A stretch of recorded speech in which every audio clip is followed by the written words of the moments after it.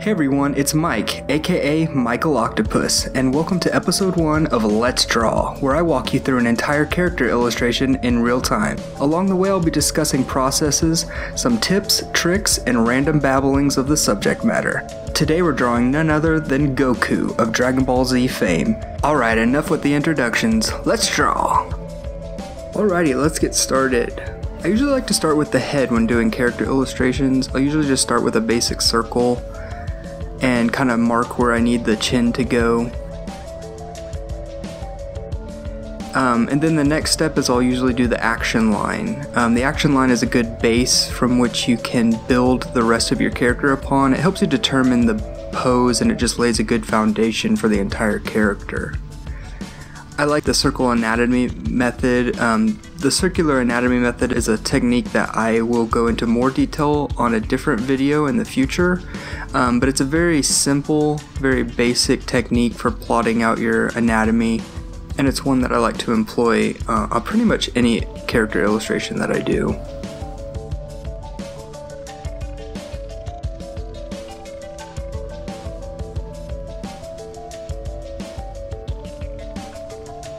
Along with circles, I'll usually use some quick lines, some gestural lines to kind of figure out where I need certain limbs to go, the placement of certain limbs, and it helps me determine the pose of the character. In this phase it's very rough and very loose. I'm not too concerned with details at this point, such as muscles or anything like that. I'm just getting down the basic shape of the character.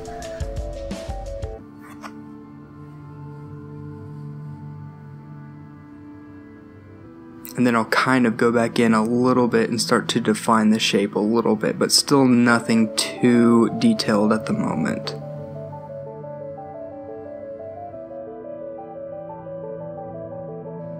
Now I'll kind of go in and figure out where I want the shoulders to lay.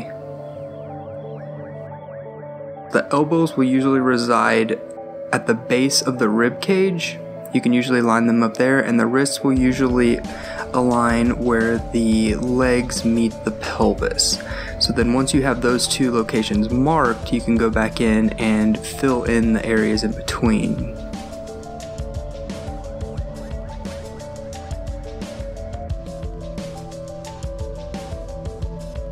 Again, just using simple circles of different shapes and lengths to block out the character's anatomy. Don't worry about getting too detailed at this point, you just want to get the basic shape right.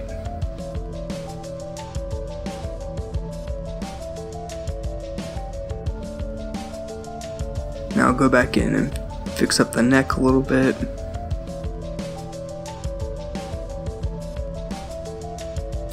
And now going back to the original circle, that's going to essentially be the brain of the head, the skull area. And using the base of that circle, you can determine where the eyes will be.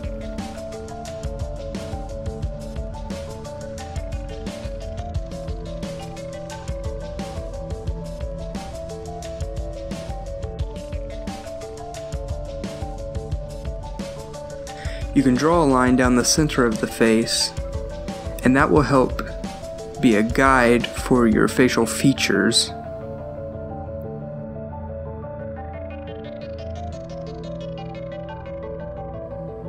Go in and add some neck details. Start to block out some of the muscular structure at this point, getting a little more detailed, but still nothing too significant at the moment.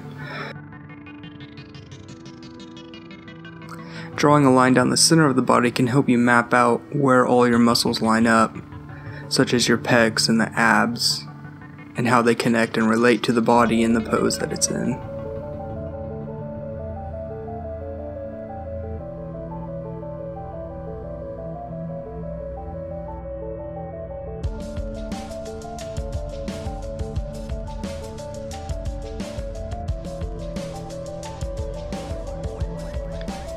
Just add a few more facial details, starting to get a little more detailed now.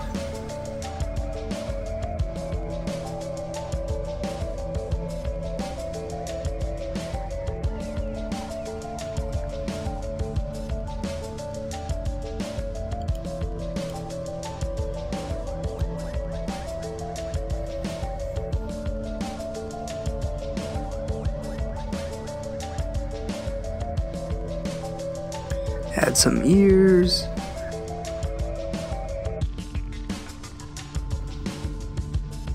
Something I've always noticed about Dragon Ball Z characters is they all have really big ears. I don't know if that's a conscious choice or just a stylistic thing that Akira Toriyama has, but I know that Dragon Ball Z is based off of Journey to the West or the Monkey King, and you know, monkeys have big ears, so maybe there's something to that.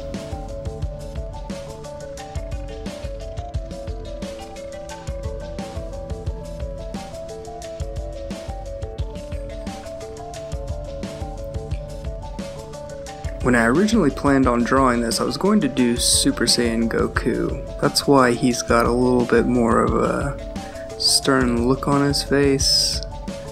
Halfway through, I just went with regular Goku. I might save Super Saiyan for another video.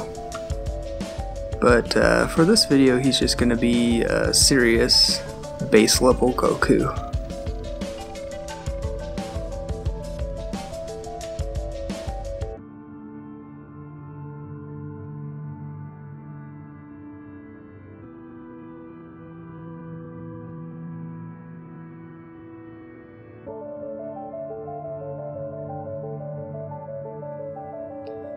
Now I can go in and start adding some of the clothing details, blocking out where and how the folds apply to the structure of the character.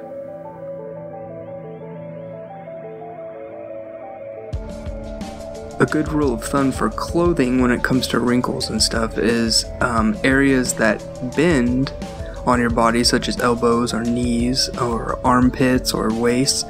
You'll usually have some pinches in the fabric.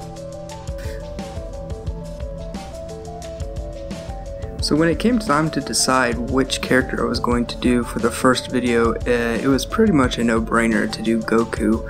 Ever since I was in high school, from the early 2000s, I'd say about 1999 to 2003 is when I graduated, I would watch Dragon Ball Z pretty much every single day. It was my ritual after school, and I would just love drawing these characters, and it was really my first huge inspiration, and the art of Akira Toriyama still influences my artwork today.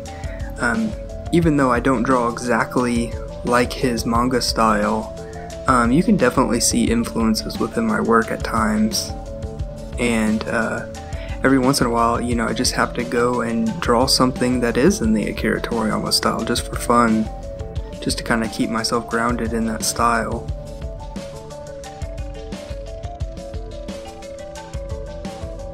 But I can remember the very first thing I ever saw for Dragon Ball Z. They played the movie, I think it was Tree of Might on Toonami, and I was just blown away. At that point, one of the only other animes that I'd ever seen, I saw Akira. It was kind of being passed around at my high school on VHS, and that was my first true introduction into anime. Unless you count, some people count stuff like Thundercats.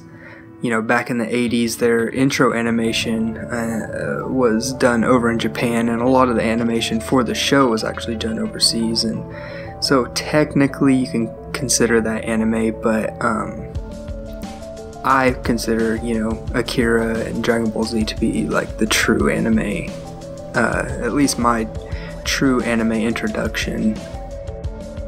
But yeah, seeing Tree of Might for the first time just blew me away. The animation was so amazing.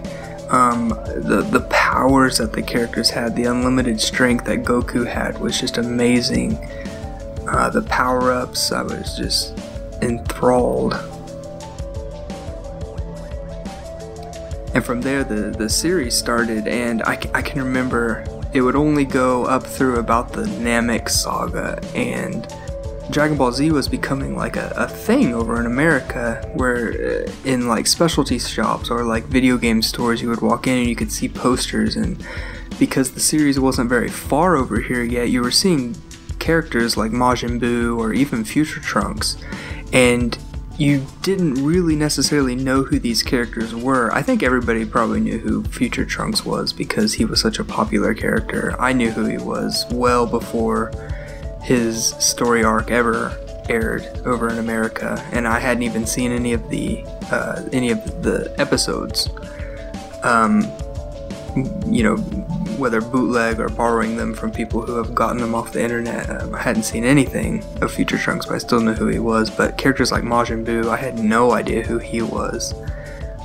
Super Saiyan 3 Goku, I remember seeing a picture of him on a poster that I actually had hanging in my room at one point, and I honestly had no idea who he was. I thought he was like Super Saiyan Raditz or something, but I had no idea what the concept of Super Saiyan 3 was. I have to say my favorite saga of Dragon Ball Z would be the Frieza saga. Frieza is actually my all-time favorite character from Dragon Ball Z. That final form of his, where he's all white with like the purple head and purple shoulders, that was just amazing to me. That character design, it was so simple, so clean, but he was so powerful. Whereas the transformations before that one were so monstrous, and he wasn't as powerful, but he was so much bigger and so much more scary looking. I actually read somewhere that the design for Final Form Frieza was actually what Akira Toriyama considered to be, I can't remember exactly what he said, but it was something like, he considered that what you know, true evil looks like, or something he saw in his nightmares at one time.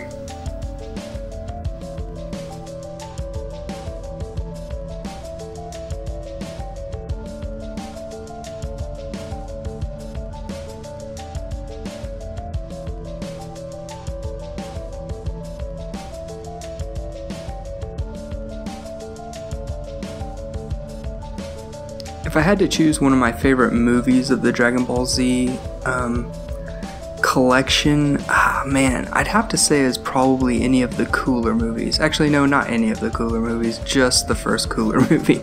I definitely don't like Cooler's Revenge, or The Return of Cooler. The Return of Cooler is the one I don't like, where he's like a cyborg. Cooler's Revenge, such weird titles, like Cooler's Revenge. He's getting revenge for Frieza, I guess, because it's the first time you're seeing him, so I don't really know why he's getting revenge, but I guess he is avenging his brother, who he doesn't really seem to care too much about.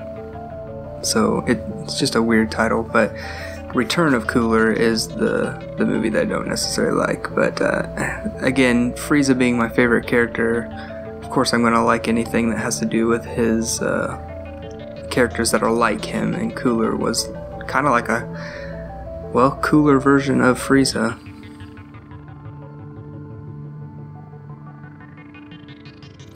But I remember watching it, and back in the earlier days when they were releasing those like on VHS, the soundtrack included bands like Deftones, and so you'd have these hard rock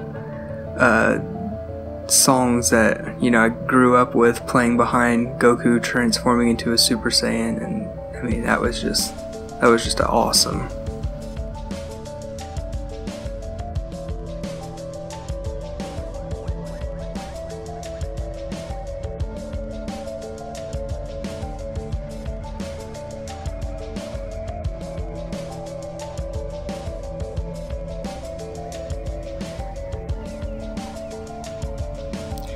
Now we can go in and kind of start inking the illustration. Typically I like to use brush pens, but the one that I was using right now was running out of ink, so right now I'm using a Copic multi-liner pen. They're really nice pens for just basic straight lines. You get a very consistent line with this one. This one, my ink again is kind of running out, so you may see some breaks in the line on this one, but I really enjoy working this one. But later on I'll probably go back over with a brush pen to get a few more bolder details in my inks.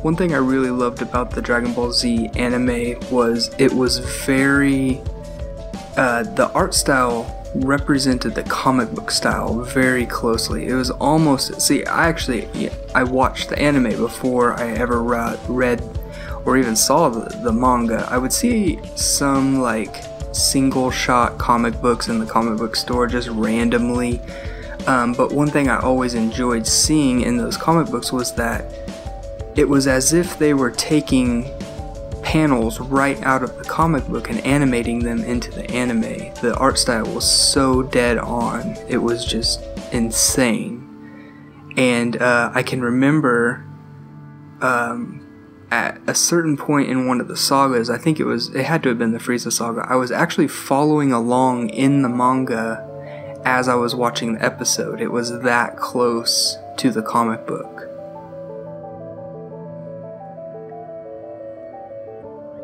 Typically when I ink, I add a lot more detail than when I sketch. I don't usually, when I'm sketching in pencil, I don't usually add every single detail that I'm going to ink over.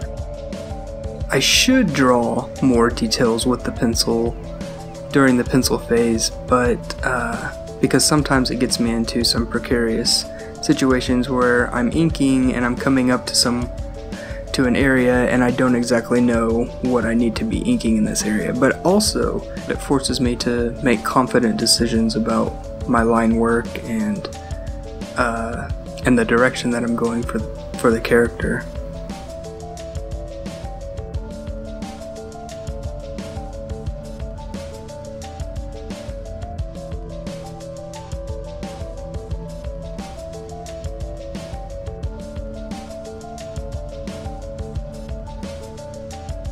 If I had to choose a second favorite character of Dragon Ball Z, it'd probably be Dodoria, which is a really weird one, but again, I just love that whole Namek saga, Frieza saga combination, and Dodoria was one of those characters who had a character design that was just really fun, real interesting, and he had some really well animated episodes that I just loved watching. I also really liked Raccoon and Nappa. They kind of were like the same character to me. I just loved how massive they were. Again, they had some really fun animated episodes as well.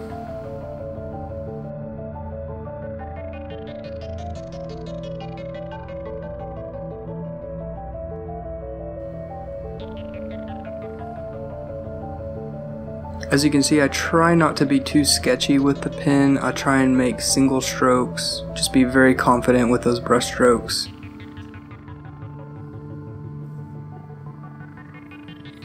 Add a couple of Goku stray hairs there.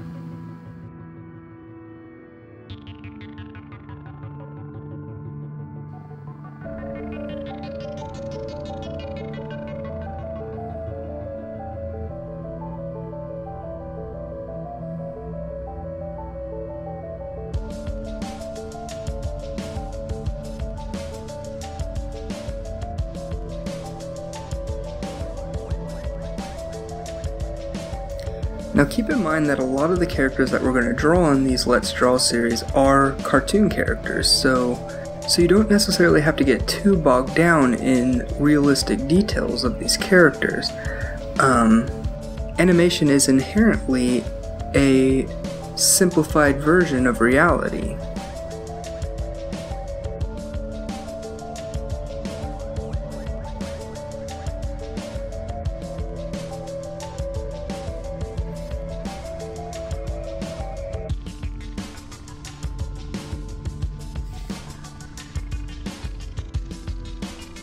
So like I said, I really love Dragon Ball Z. That was my first introduction into anime, and it was my first introduction into the Dragon Ball world. I've actually not watched all of Dragon Ball. I've watched all of GT, which I didn't really care for, especially looking back on it. I just can't ever see myself ever wanting to ever watch it again. There were some well animated parts of it, but it wasn't really enough to hold my interest necessarily. However, I am watching Super right now, and I'm absolutely loving where it's going. I think they're really paying attention to storytelling in this one, and it's probably one of the best story lines I've ever seen in a Dragon Ball Z series. There's a lot of twists and turns and a lot of mystery, and it's really great. I love what they're doing. I hope it keeps going on for a long time.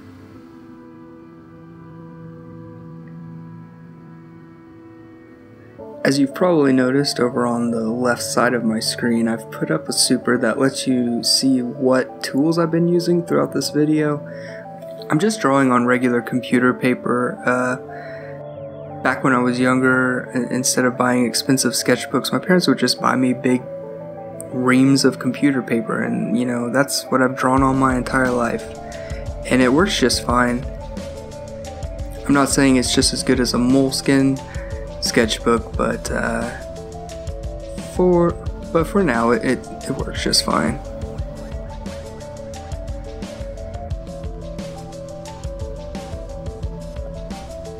Just add some more details, some more wrinkles in his pants. Add some details on his boots. He's got some simplistic design on the top of his boots.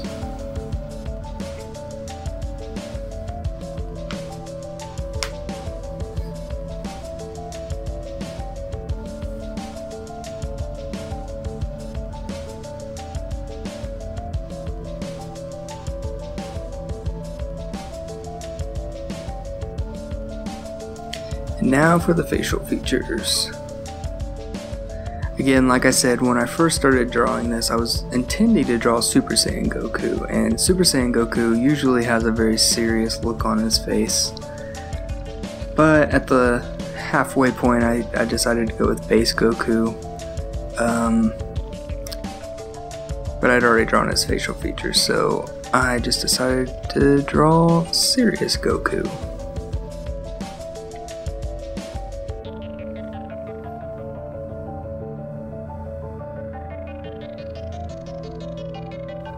And now we erase our pencils, and we will be left with some very clean inks.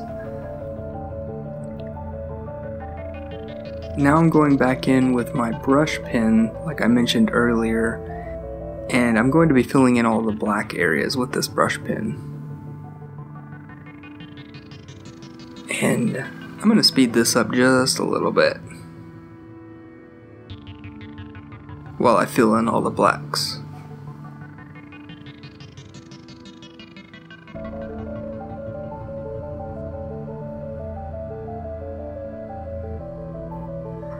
So I mentioned that I really like the Dragon Ball Z anime, but but as of recently, I have been collecting all of the Viz Jumbo manga collections, and I just completed my collection, and so now I have all of the manga complete, and I've been reading through that. But on top of that, I've also been buying the colored versions of the manga as they've been coming out over here in America, and that's really fun to look through, because a lot of the frames actually look like the way it was colored in the anime. So it's basically like seeing a comic book version of the anime.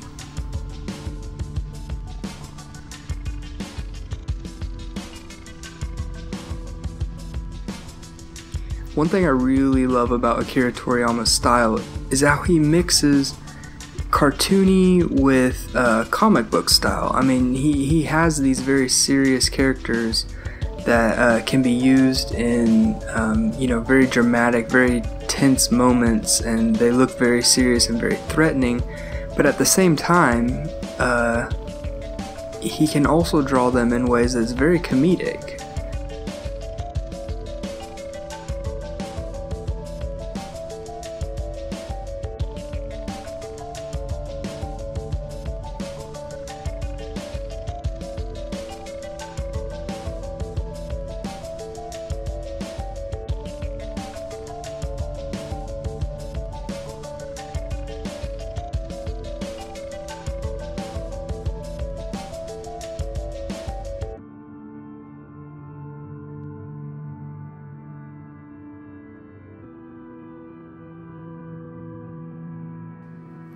I love how Akira Toriyama's worlds usually will mix fantasy and reality. Like it's not uncommon to see dinosaurs walking around, or heck, the ruler of the world is a cat. I think he is, but he's just an anthropomorphic animal. So I mean, you've got these serious human characters, and Goku himself is an alien. So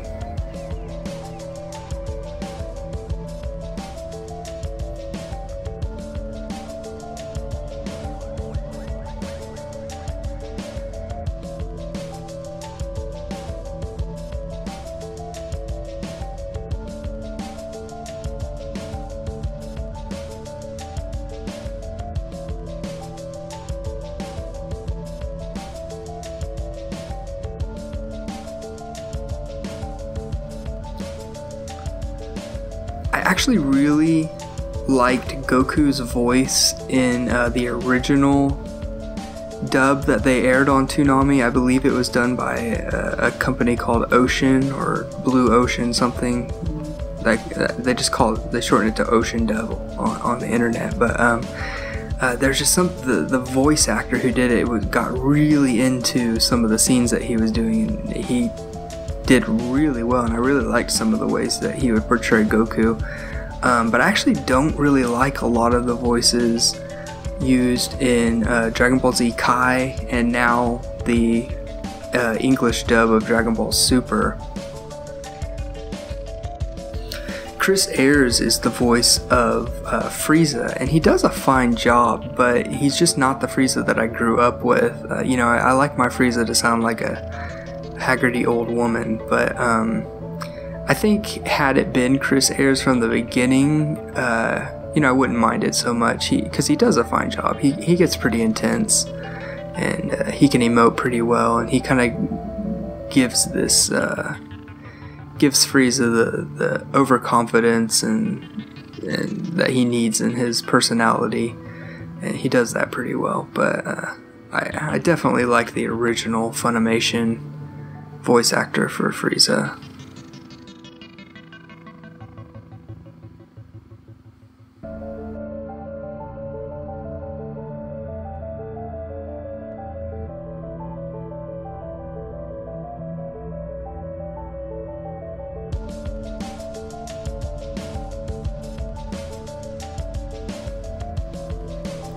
Alright, we have finished the inks on this one. Real quickly, I'm going to lay down some gray tones using my Copic markers. Copic? I call them Copic, but I've heard people call them Copic.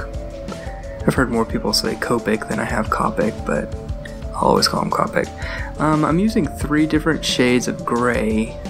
I'm using my lightest color of gray for skin tones, my mid-tone for his orange gi, and then I'll use my darkest gray for the areas that are blue.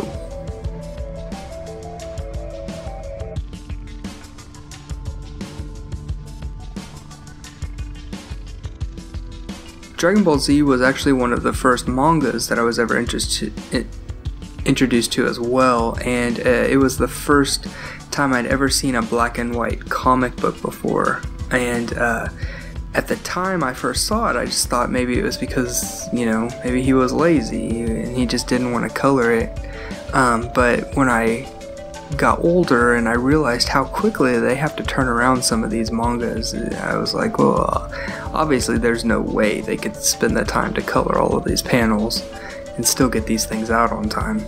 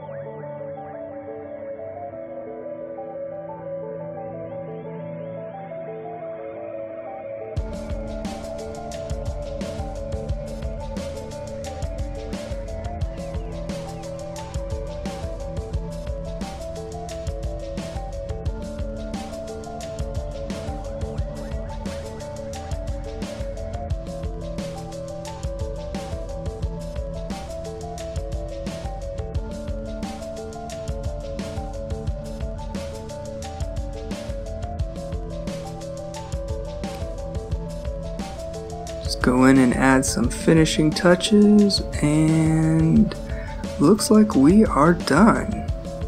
That is it. We have done it. We've drawn Goku. Alright everyone, thanks for tuning in. This has been episode 1 of Let's Draw, where we drew Goku of Dragon Ball Z. Thank you for watching, and please be sure to subscribe and leave a comment telling me what you liked or maybe didn't like about this video, and I'll definitely keep refining these and making them better for the future, and maybe tell me what you'd like to see drawn on a future episode. Until then, this is Michael Octopus signing off. Keep drawing, guys.